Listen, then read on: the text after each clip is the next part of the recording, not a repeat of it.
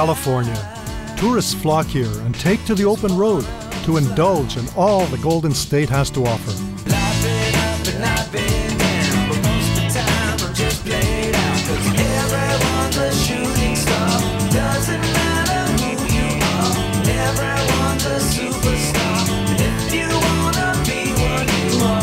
These days, California has become a destination for a new breed of experience seeker, the wine enthusiast.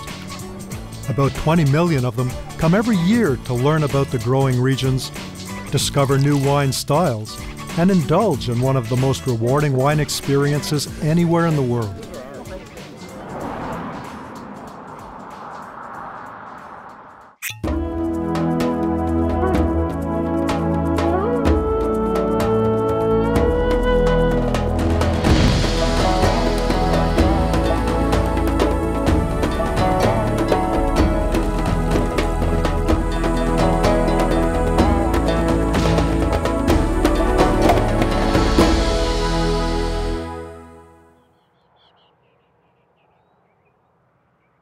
Welcome to sunny California.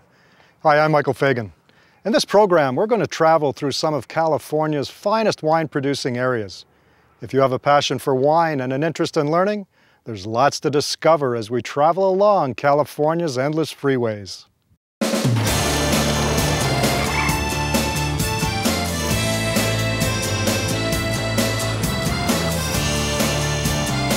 The story of California wine is best told through a journey. This is a land that offers winemakers incredible opportunity. I've been following the California wine industry for decades, and I've watched the growing areas come of age. In California, these regions are called AVAs, or American Viticultural Areas. They're defined geographic appellations with unique climatic conditions and soil features. Today, there are over 100 of these federally recognized AVAs across the state. A general understanding of an AVA's growing conditions can tell you a lot about what's in the bottle.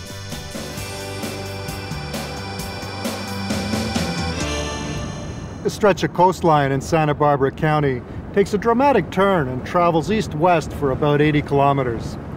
That east-west orientation channels the cool ocean air directly into the valleys.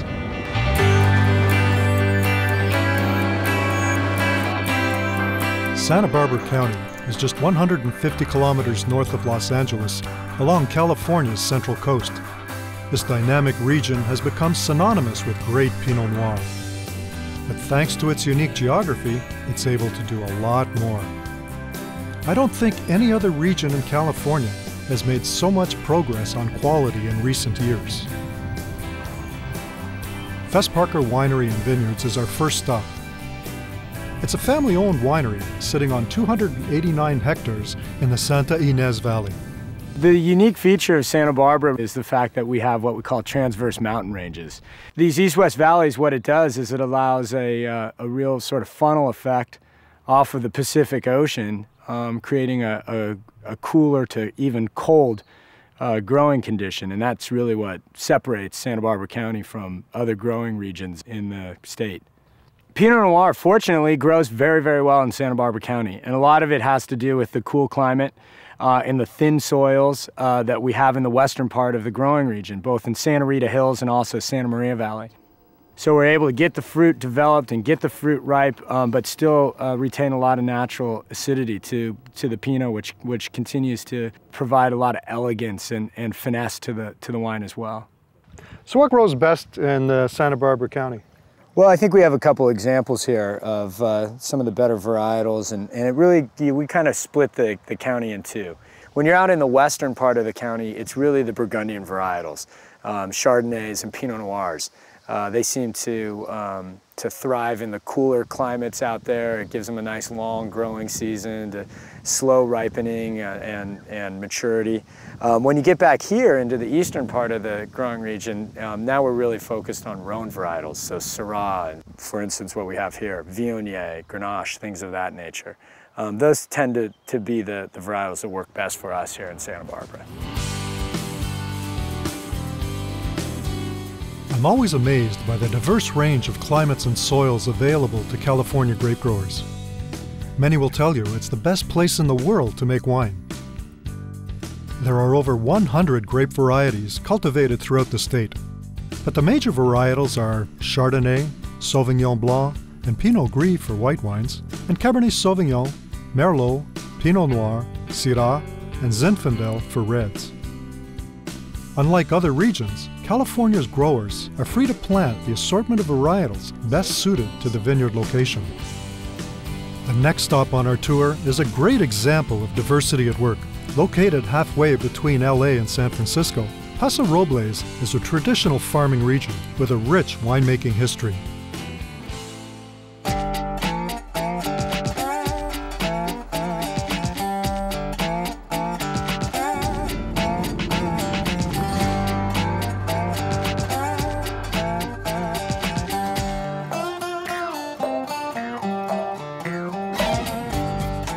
In Paso Robles, farming and agriculture traditions are well established, and the frontier spirit runs deep. Today, this is California's fastest wine-growing region. The consistent, brilliant sunshine and long growing season are well suited to the late ripening Bordeaux and Rhone varietals.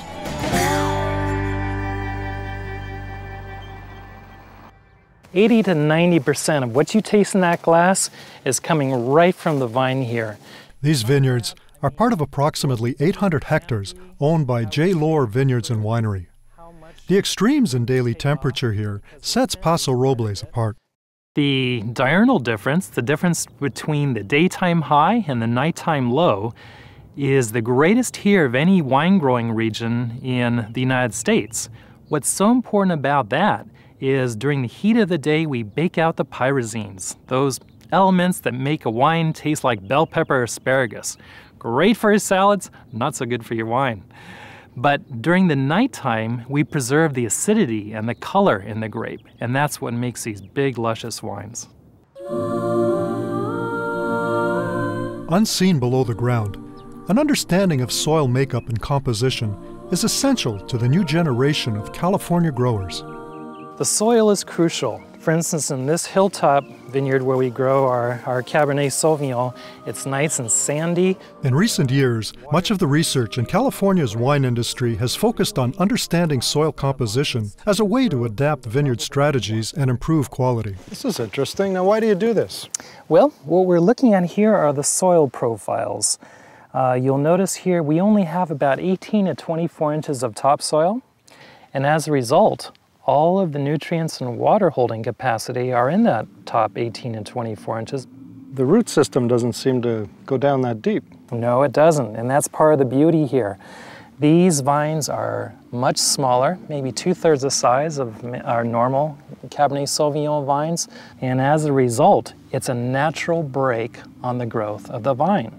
Instead of the vine spending all of its energy growing this lush foliage, it concentrates the energy in producing world-class Cabernet.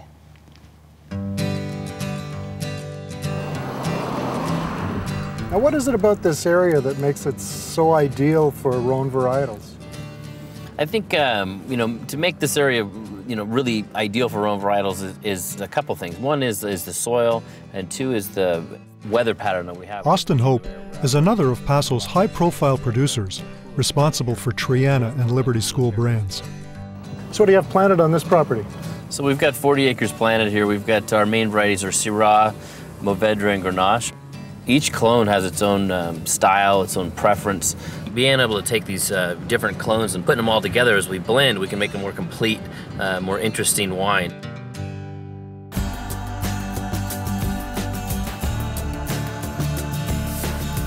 Many of California's winemakers are inspired by the great blended wines of Europe, and increasingly are crafting blends of their own.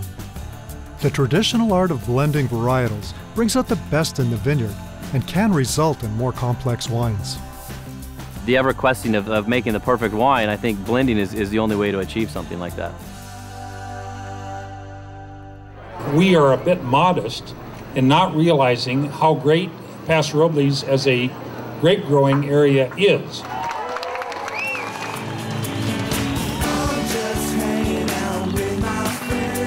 The state fair is an American tradition, but here, the ribbons are awarded to labels, not livestock.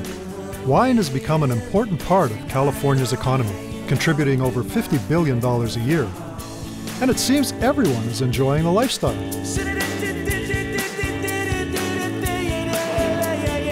Heading north, we're now traveling up the Central Coast towards Monterey. Another awe-inspiring sight. You are looking at the largest continuous vineyard in the world. 3,200 hectares of vines at Delicado's San Bernabe operation in Monterey County. California is a world leader in the wine industry, and growers are looking for ways to protect and manage these precious resources for future generations. Today, a green revolution is quietly sweeping through California's growing regions. There's a particular philosophy that's really popping up in California, and it's called running our business using sustainable business practices. And by sustainable business in the wine business, we're referring to making decisions that are environmentally sound, economically viable, and socially just. One of the great things about California is that we truly lead the world in sustainability. The idea that we will leave the land to the next generation in at least a good estate, if not better, than where we found it ourselves. The green shift in California has been gaining ground over the past 10 years and is dedicated to improving the land through non-chemical practices in the vineyard. While protecting workers, it also creates healthier, better-tasting fruit. Sustainable practices are a very important part of how we grow grapes and make wine in California. And that's what sustainability is always going to be about, is continually improving your practices for today, for tomorrow, and for generations to come.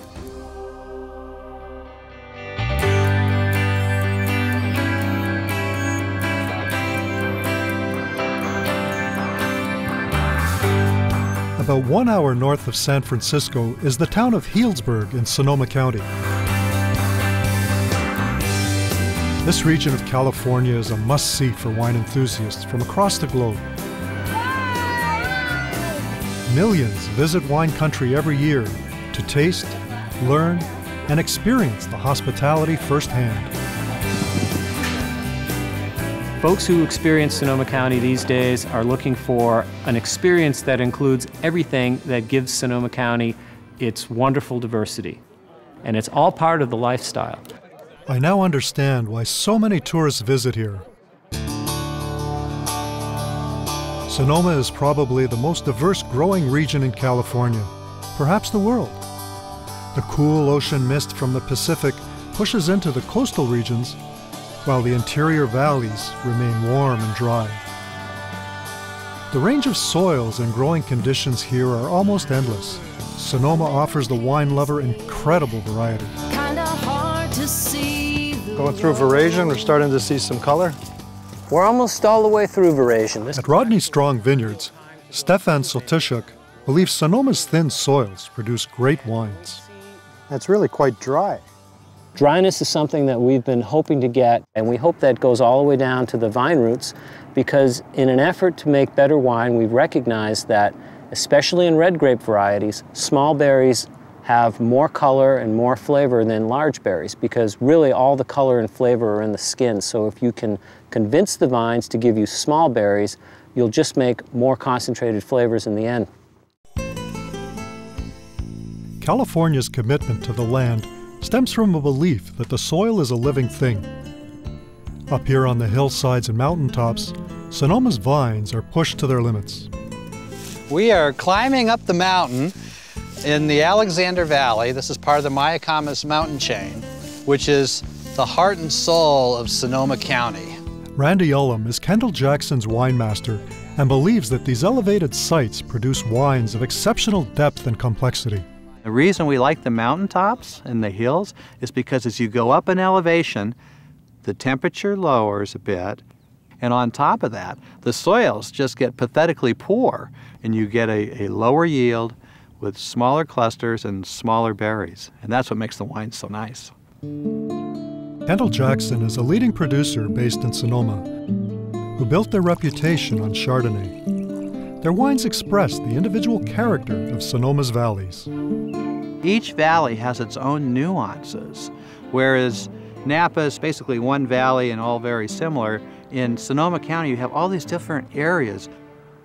Definitely every wine in Sonoma County will showcase a sense of place. And that sense of place links with terroir.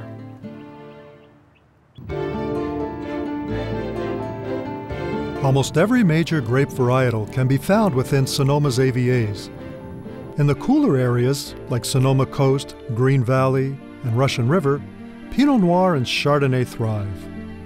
Dry Creek, Zinfandel, Alexander Valley, and Knights Valley are known for their Cabernet Sauvignon and Merlot. At the southern tip of the county and Los Caneros, Sonoma has one more surprise in store. Here they combine Chardonnay and Pinot Noir to make world-class sparkling wines. In a number of California's cooler regions, growers are producing grapes with low sugars and high acids required for great sparkling wines. And consumers are taking notice. Better clonal selection of vines and new winery equipment have helped winemakers produce sparkling wines in a style unique to California.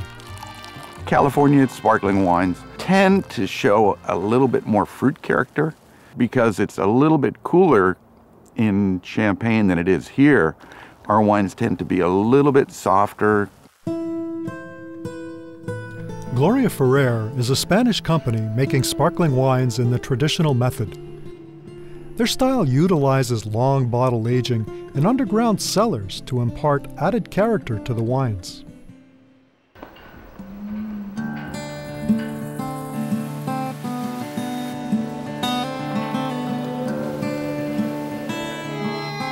The native people here, the Wapo, call this area the land of plenty. It's the region most identified with California wine. Wines of power, quality, and legendary status.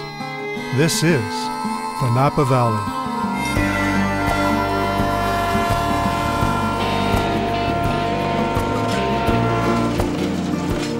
Just east of Sonoma, Napa stretches over 50 kilometers from San Pablo Bay north to Calistoga and includes some of the state's best-known AVAs. To bring all the beauty from the vineyard into the glass. The Napa Valley has a surprising diversity of microclimates and soils, with a range of grape styles. But undoubtedly, Cab is king. Well, there's a spectacular view. It's a pretty place, no doubt about it. No kidding. So, Doug, what is it about Napa that makes it so fantastic for Cabernet? Napa and Cab, it's a match made in heaven. It's warm enough to get the Cabernet ripe, but it's not too hot to blow off acidity. Perfect place for growing Cabernet. Schaefer Vineyards is typical of many premium producers in the Napa Valley.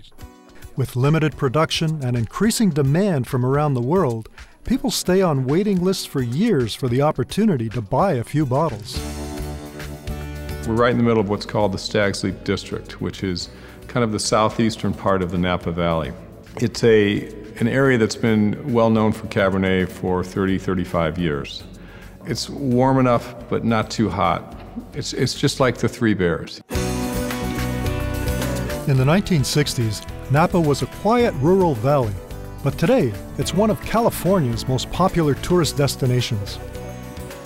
Here, wine is big business, part art form, part theater, and everybody loves the ride. Pinot Gris is a super wine that is good with seafood. Napa, and really California as a whole, have created a new category of tourism that capitalizes on the public's interest in fine wine.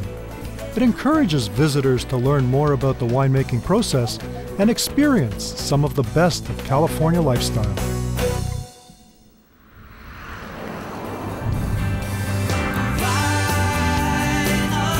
Touring through wine country allows you to appreciate the subtle regional differences in style that define California winemaking. Now, as we travel across San Francisco's Golden Gate Bridge and into the city renowned for its love of fine wine and food, is there a defining California style emerging? We've come to the Press Club to find out. A wine tasting cellar in the heart of the city, featuring different regional styles from around the state. They offer a warm wine country experience for the urban enthusiast. Every bottle they pour is unique, but they all share a special character that says California. I describe a California style of winemaking as fruit-forward in its nature, especially compared to the old world styles. Primarily, California has such a wonderful place to grow grapes that we're able to really develop some ripe fruit. Because of this, you're starting to see consumers using these new wines that are developing in California to really complement California cuisine. The sun is shining. California has a dynamic culinary scene, and chefs create dishes to complement the local wines. At Cellar 360, another of the city's wine education centers, they showcase California wine styles through creative food pairings. In California, it's the mecca of food and wine pairing. And to talk about an evolution, I think it's right here. We really focus on what's around us, what's local. We have so many different landscapes, and we bring it together. And I think definitely in San Francisco, we're celebrating that food and wine and what we have, and let's experiment and let's try all different combinations and see what works for you. Back in 1976, California gained world attention by winning a legendary blind tasting in Paris. Now, over 30 years later, with new wines, greater complexity, and a focus on protecting vineyards for the future, they're among the world's elite. Wines of the Golden State. They capture the California sunshine in every glass. The sun is shining.